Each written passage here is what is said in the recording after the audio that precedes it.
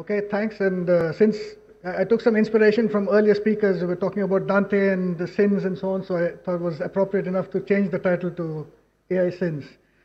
But anyway, there will be, social impact and network science, so you have that also.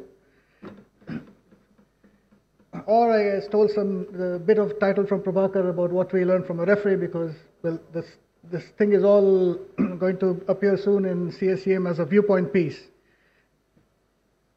And a lot of the fight between me and and our referees features in the talk. So all this started because of these things that all of you have probably seen in the papers, where these luminaries like Stephen Hawking. By the way, I should say that this is a real vision talk, unlike Eli's who cheated because he said it was a vision talk and then he put heavy Rademacher theorems in the talk. But this is a real vision talk, no equations, no theorems. So this is about what Hawking and Elon Musk and Bill Gates and so have been saying recently about the dangers of AI and how it's going to wipe out humanity and so on and so forth. So the background to this is that before that came out in the papers, there was something called a new institute called the Future of Life Institute, and they issued some kind of open letter signed by a number of people, but including some serious scientists and AI researchers, outlining what they called was a research program or research priorities for AI. And they make a very reasonable statement. They say now there is a broad consensus that AI is progressing very steadily and very fast and will have a large impact on society, and this impact will keep increasing.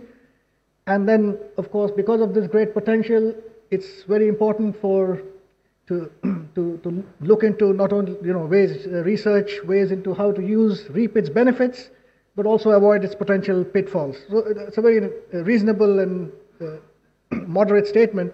However, in the media, it was blown out into this doomsday scenarios of various kinds.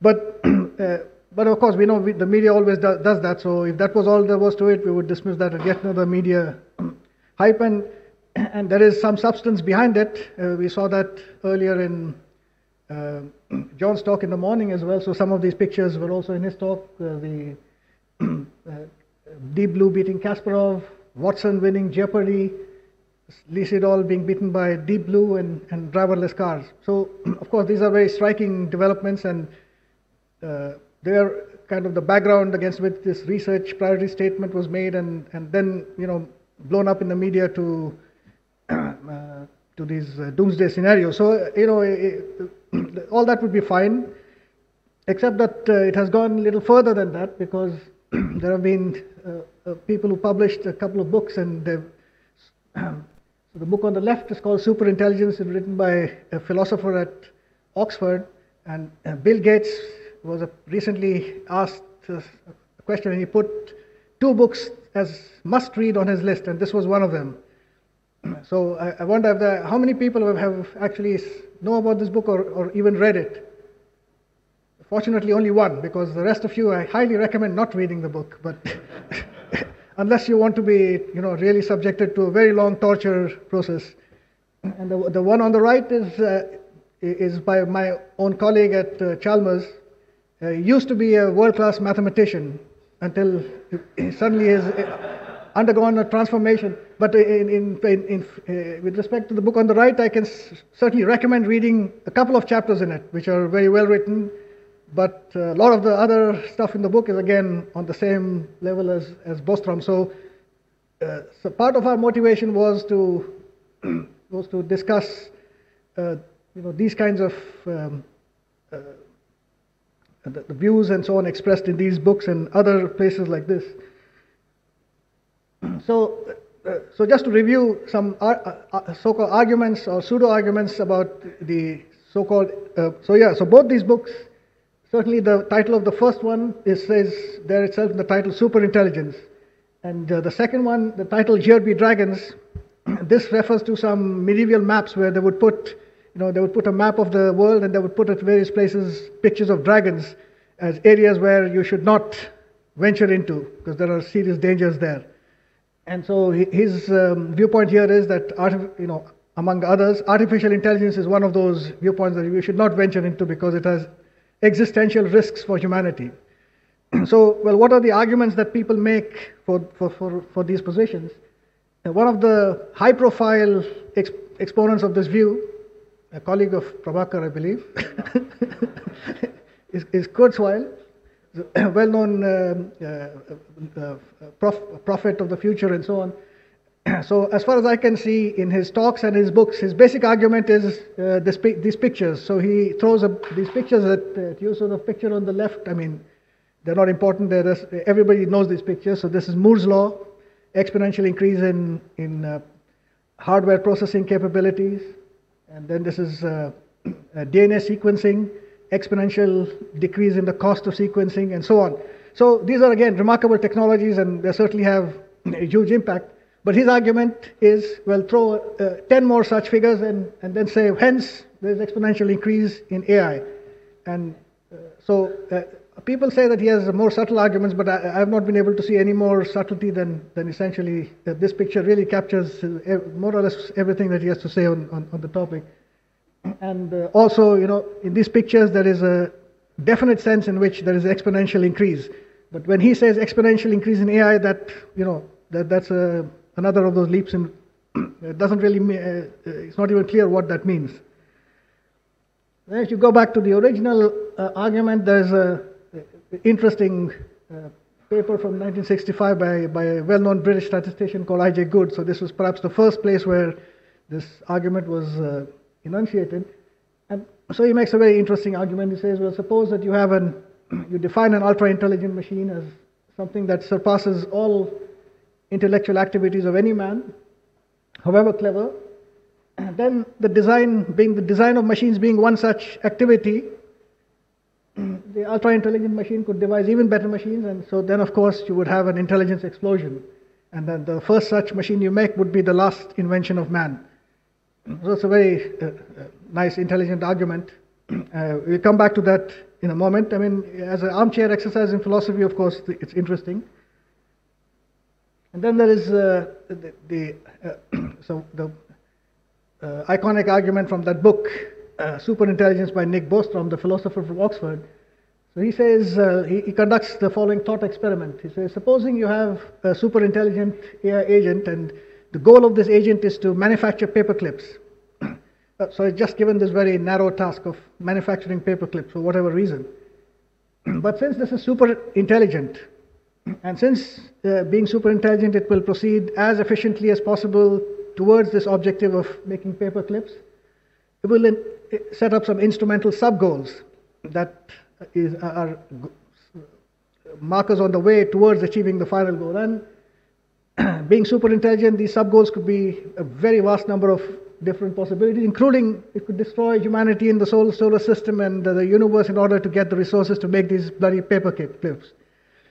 So that's Bostrom's thought experiment. So, well, in favor of it, you can say that it's an interesting thought experiment because it highlights the important point that even if the explicit goal that you set for an agent like this might be something relatively benign, like making paper clips, in theory, it's possible, of course, that the end result could have all kinds of unforeseen consequences, including extremely dangerous ones. So, insofar as it's just that kind of observation, it's fine. But people seem to take this so seriously that they want, on the basis of this, to set up whole research programs on the existential risks of AI. I mean, the Oxford philosopher Nick Bostrom, he has a whole institute set up for himself at Oxford, whose whole the whole aim of this institute is existential risks to humanity. And when he says existential risks to humanity, he means this.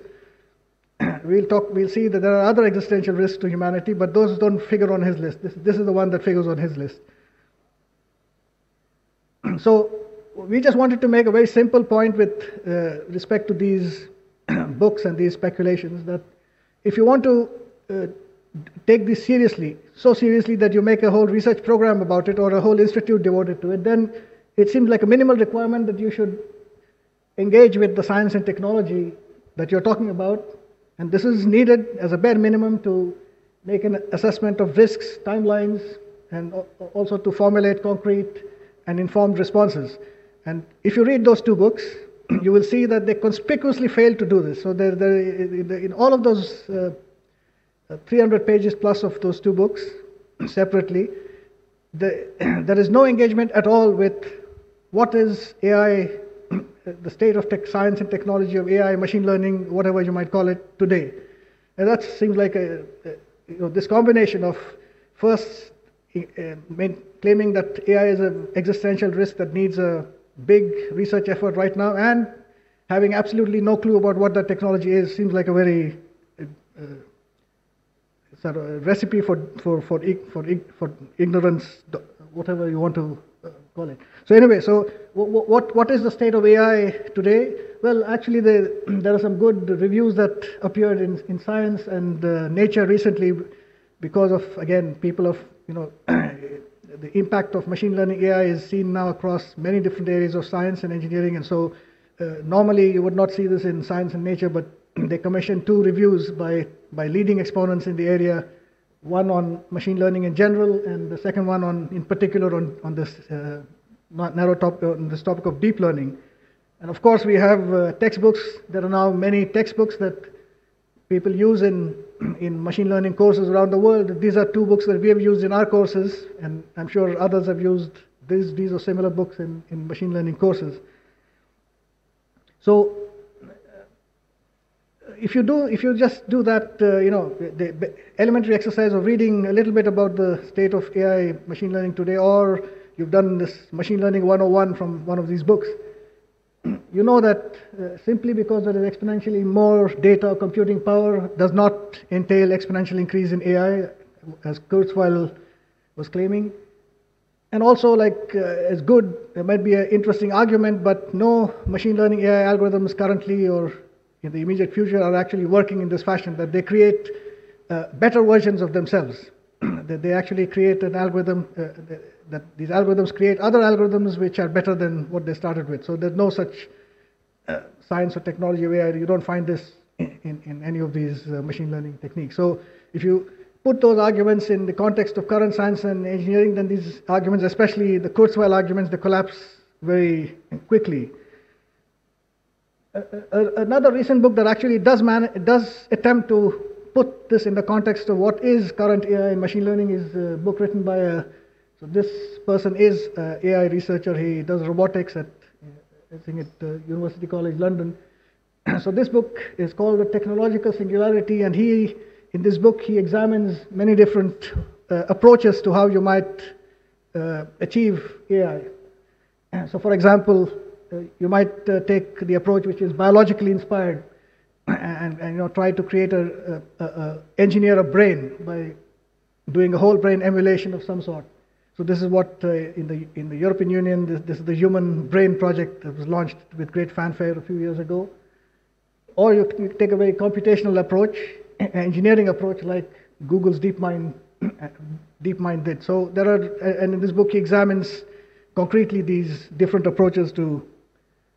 So if you look at the first biologically inspired approach, well, people have been studying this thing called a nematode worm now for many years, trying to do exactly this, trying to understand the exact connectome of the worm. And this is a pretty modest organism. There are about 300 neurons and 7,000 connections. And even that took them a huge amount of time to completely map out, but essentially the full mapping was done in 2006.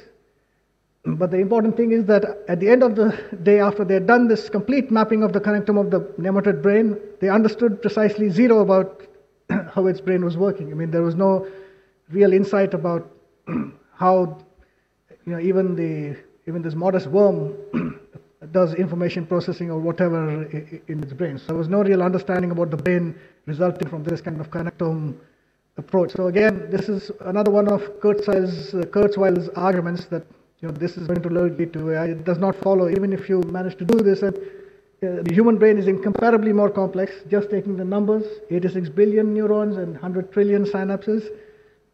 So it's compared to the worm, it's a completely different scale. It's not going to be achieved anywhere in the near future. But even if you did that, it's very questionable what that leads to. So this doesn't seem like a very anywhere close to the scenarios that Kurzweil and co. have been talking about.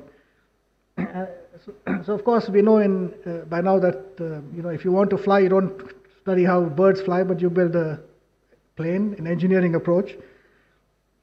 So in machine learning, there are many different sub-areas within machine learning, just represented in this figure. The supervised learning and unsupervised, sequential, and many different types of learning. In particular, there is this area called reinforcement learning, which might be very relevant to this area. So if you look at the Bostrom argument, it is that the paperclip maximizer takes an action, it gets some reward proportional to the number of paperclips produced as a result of that action, and so on. This is the way you might make the argument about the paperclip maximizer. So if you want to make this, set this up in the context of machine learning techniques that you would apply, this is exactly the area of reinforcement learning, which is schematically illustrated by this principle, by this picture. You have an agent that takes an action in an environment, and as a result of that, gets some reward, and that goes back into a feedback to the agent, who then updates the policy and takes a new action, and so on. So this is the area of reinforcement learning, and you could, if you want to take that verbal argument of Bostrom and say, how would you implement that in a real agent, maybe you would have to apply some kind of reinforcement learning approach, reinforcement learning method to the problem. And this is actually this is actually a combination of this and other techniques that were used in the Google DeepMind system that beat Laserol at Go.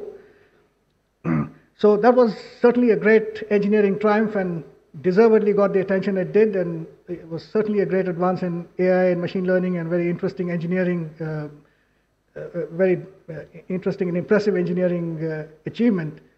But to go from there again to the kind of scenario that Bostrom is talking about.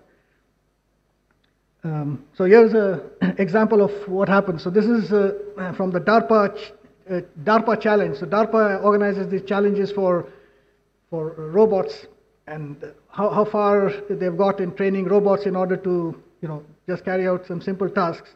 So and they use reinforcement learning in various ways to do this. So let's take a look at how successful this has been.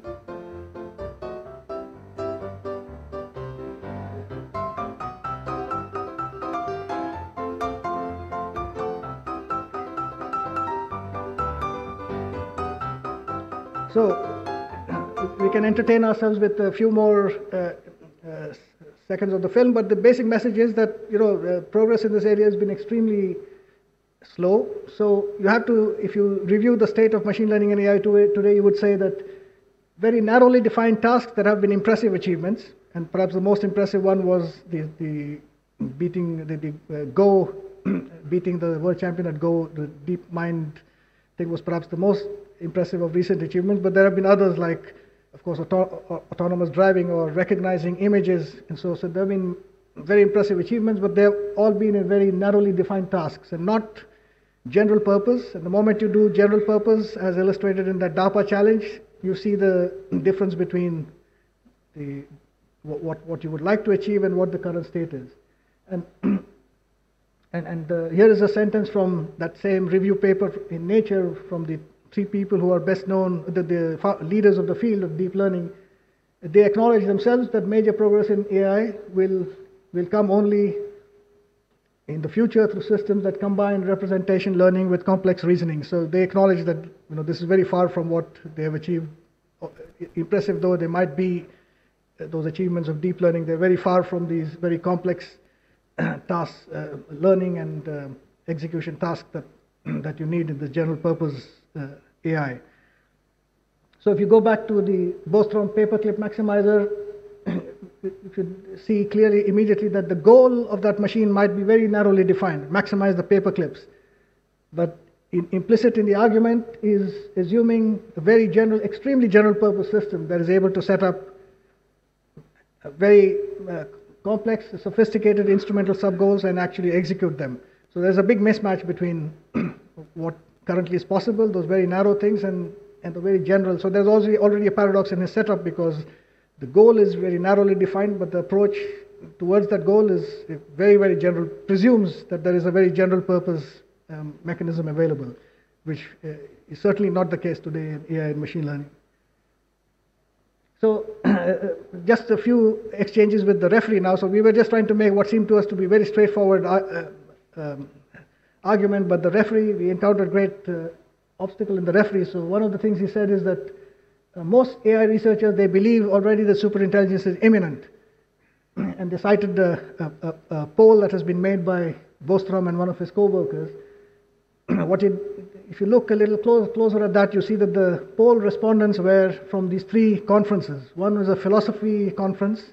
The other is artificial general intelligence, which is a very different kind of community. And the third one is a Greek association for AI. So these were the people asked and claimed as very representative for what the current AI and machine learning people claim about whether superintelligence is imminent.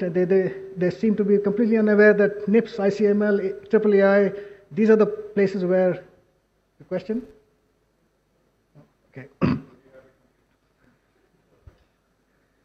then the referee also said, he savaged us and said, you should go back and read this piece by somebody called Sofger. And we actually went and read that piece, and then it turns out that he's saying exactly what we are saying. So first of all, he says that the number of people who think that superintelligence is imminent are in an extreme minority. And then he goes on to quote Bart Selman, who is a very well-known AI researcher at great length, makes lots of points, including that existential threat of AI is not considered a major threat by AI researchers. There is a big difference between mere logical possibility and actual implementation.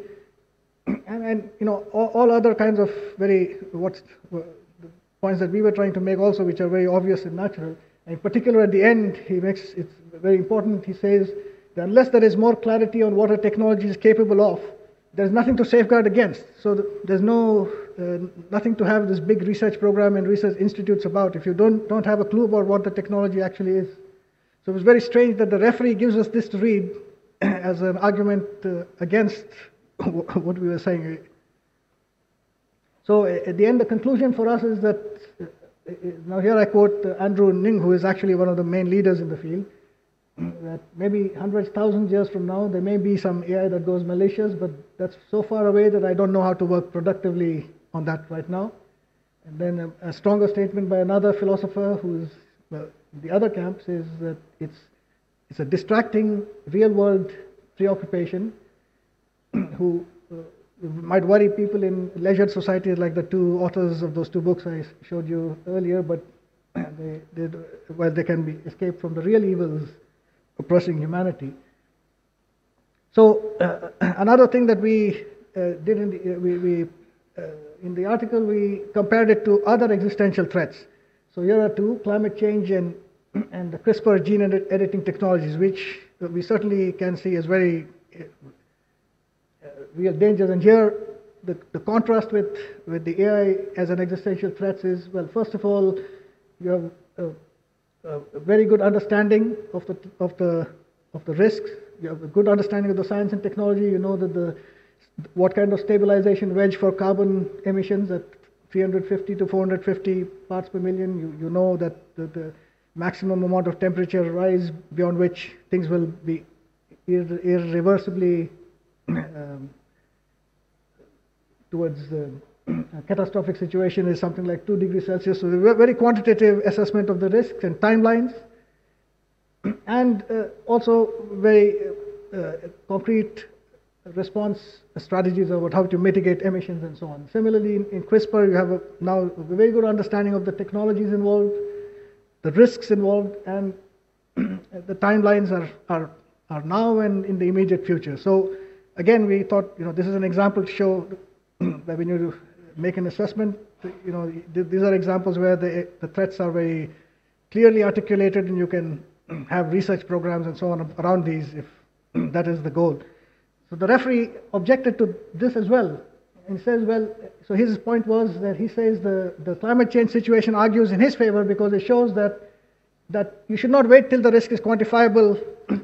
It's a very bad idea to wait until you can make the risk quantifiable.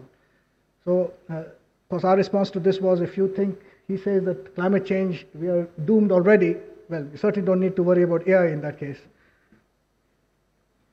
And then for CRISPR, he said that this is also argues in his favor against us, because he says that the history of genetics shows that you can take wise decisions before the technology is available and the risk is quantifiable. So our response to this was, well, you can certainly take some actions. For example, to say that you should not have or argue against existential risks does not mean that you can't take any actions whatsoever. You can certainly take, for example, an example action that you could take now, which is highly desirable, is to have a ban on autonomous weapons. So even before we understand everything completely, we can surely institute such a ban. So, the argument we are making doesn't say that you should not have any action whatsoever, just not the actions that they in this camp want to set up research programs about existential risks of AI. So anyway, there are some more arguments from the referee, but let's go back now to change to the real threats and real sins of AI. This is illustrated by a nice picture here. So, so first, only humans could drive cars. Well, that's in the garbage. Only humans could fire missiles. That's in the garbage. Only humans can recognize faces. That's in the garbage. So there are the number of list of tasks that only humans can perform is shrinking ever rapidly. Certainly in narrowly defined tasks. So that is certainly a real threat. So here's another example. So here is a description of sports events. So this is about Leicester City, which won the Premier League in the US, and this is a description of their season written by two different people. The first one is by a sports journalist, and the second one is written by a computer, completely automated, given the same data. And so if you read it, you will see that it's very hard to make out which one is the computer and which one is the. So this is an example of a Turing test of some kind. So just reading this, you wouldn't be very hard pressed to say which was the sports journalist and which was actually produced, automated by this program. So for even the first line that the computer-generated report says, it was a season for the ages for Leicester City. So there's even a nice literary element to it. So these developments have certainly point to very real imminent dangers, and these dangers have been brought out very forcefully in these books. So the one in the center is a very well-known book. Today, this is probably the best-known book. So that makes this argument. It's called The Second Machine Age. So the first machine age is the Industrial Revolution, and the second machine age is the age of automation. And the one on the left is perhaps not as well known because the authors the one in the middle, they are two very well known MIT economists. So they get a lot of publicity attention. The one on the left is written by somebody who actually has no official affiliation. He's a computer professional, but the book is very well written and very well argued. But both those books give an extensive set of examples of how, again, I can take the description from John's talk in the morning. He said computers entering human activities in a disruptive way. And so these books give many examples of how this is happening, automation entering and disrupting, having major disrupting impacts on societies, on economies. And the one on the right is the Swedish version that came out recently, looking at the argument in the Swedish context, making more or less the same kind of points. So here the situation is that we do understand the technology very well, special purpose, narrowly defined AI machine learning technologies. They have been making dramatic progress, and there is a pretty quantitative assessment. For example, these two reports, the one made by a study from the Oxford Martin Institute, that in the US, about 50% of jobs are at risk of being automated over the next 20 years. And the one in Swedish is the pretty similar conclusions by a report that was commissioned in Sweden. It says that almost every other job, so the same 50% rate, will be non-existent in 20 years. So pretty similar conclusions, and probably the same applies to across many of the advanced economies today. So Another claim by Bill Gates that the AI dream is finally arriving. Well, I think in this one he did make a qualification that he was talking about these kinds of very narrowly defined impacts. Let's say the impacts on jobs and societies. So some people argue that, well, why should this be any different from previous technologies? So we know throughout history that new technologies have always caused these disruptions. They've always resulted in this kind of situation where people are displaced from their jobs, but on the other hand, new technologies create new jobs, and so the same people who are displaced, they find other jobs in other areas. For example, with steam power and industrial revolution, this is certainly what happened. But both these books by Ford and the MIT economists, they make a powerful argument that this time actually is different from the earlier transformations. And the central argument for this is that this automation is really all pervasive. So there is no niche that will be untouched by automation. So there is no such thing as, well, we find some other jobs that humans can do, because those jobs can again also be subjected to automation. So this is really a qualitative difference between and fundamental difference between earlier impacts of technologies and what will be pretty likely effects of this disruption.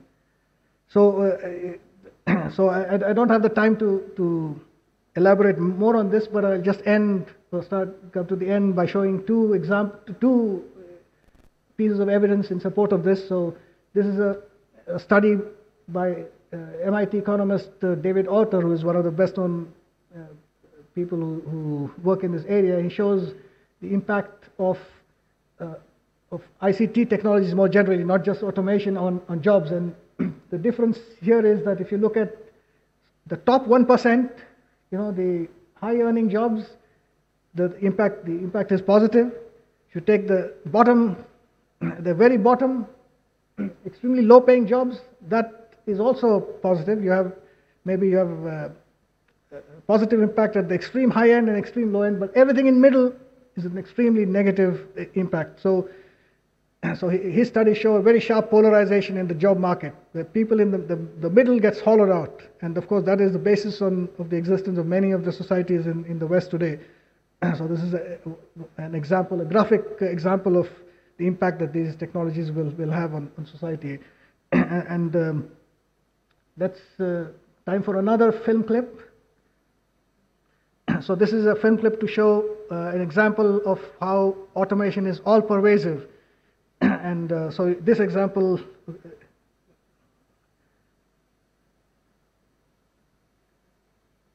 the camel racing season's in full swing at the Watba racetrack in Abu Dhabi.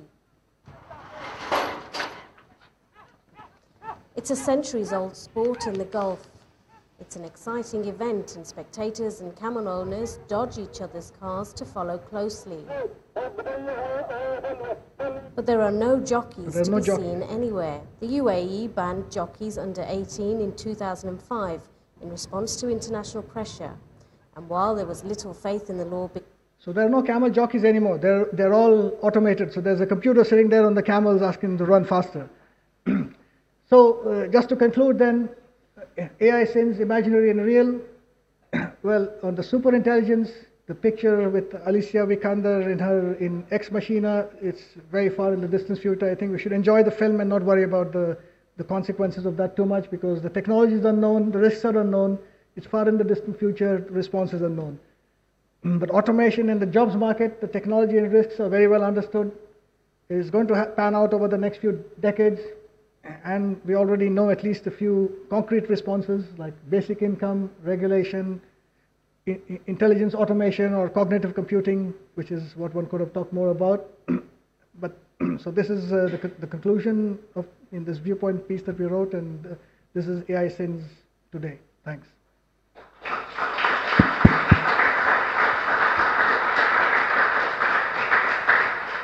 So thank you. Any questions? So I read an article that projects one of the most disconcerting aspects of the AI dangers. So robots as cooks. Can you comment on that? Yeah, if you read that article, that was comment enough. So I think that the robot recipe was mixing vinegar with soya and vinegar and soya. Yeah, so we should stop this before it gets too far. I think that example would be the best to convince an Italian audience. I mean, anything that does food like that is not going to be counted as a threat to. Okay, so let's thank the speaker again.